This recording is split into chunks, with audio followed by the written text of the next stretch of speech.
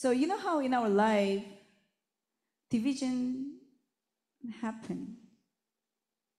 I see that church sometimes split, relationships break up, separation, right?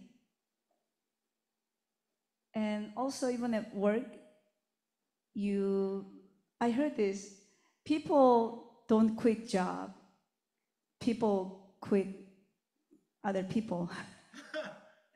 That's why they leave job.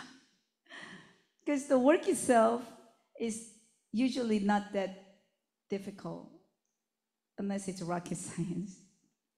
So people don't leave their job because of work itself, but people leave because of other people who they work with.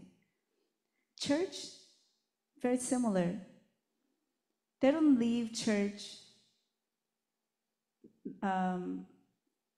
People leave church for different reasons, right? Sometimes they feel a financial burden when especially church raise funds to build church building, right?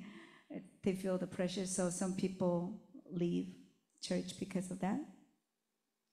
But most of the reasons why people leave church is because of other church, because of church people. So it's people. Now, I believe Barnabas was a great leader,